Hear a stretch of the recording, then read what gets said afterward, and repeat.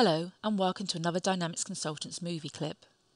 Today, I will demonstrate how timesheets work in NAV 2013.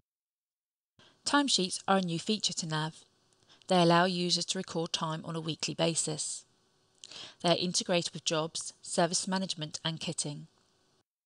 Today, I will demonstrate how timesheets can be used with service orders and jobs. Resources need to be enabled to use timesheets. Each resource will have a manager assigned to approve its timesheets. Today, I will approve my own timesheets. As a user, I open my weekly timesheets and select the one I want to update. I spent half a day preparing for a customer meeting, and I will link this to the service order we use to track the time spent on this project.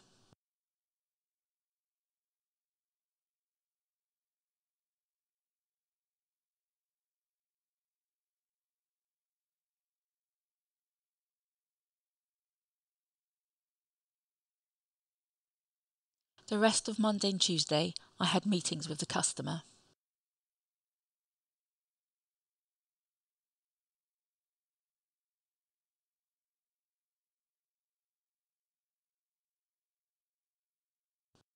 The customer will not be invoiced for the time I spent preparing for the meeting, so I remove the flag from the chargeable field.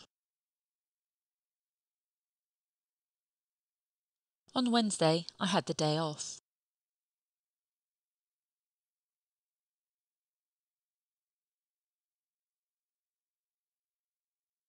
And on the other 2 days, I worked on another project. This time is managed using jobs.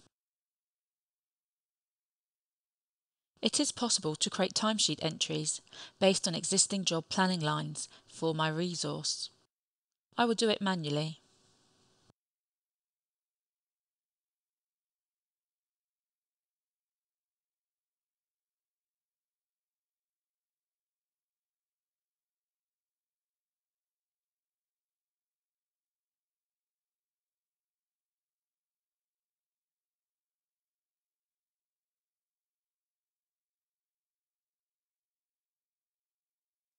On the right-hand side, I can check the time I logged this week against my weekly working hours.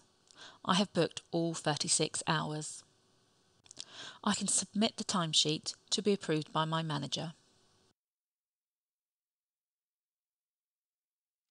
For the next demonstration, I am approving my own timesheets. As a manager, I can go into the Manager Timesheets list and see a list of all timesheets I'm responsible for approving. I can check which ones require approval, and I can open the timesheets and check the entries. I can reject entries which are incorrect by selecting them and pressing the Reject button.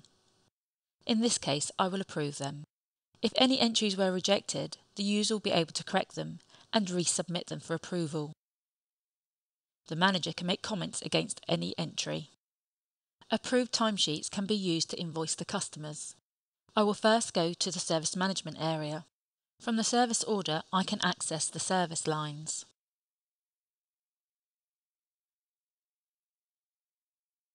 I can create new lines from timesheets. The timesheet entries associated with this service order are pulled through.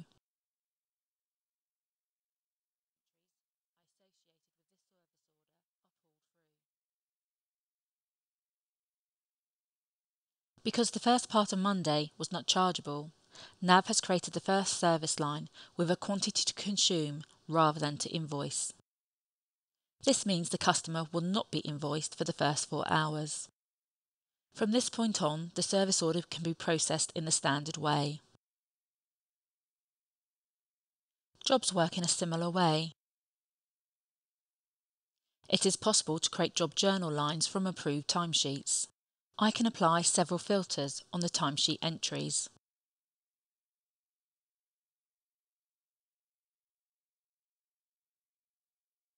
Two journal lines are created, corresponding to the 2 timesheet entries associated with the job.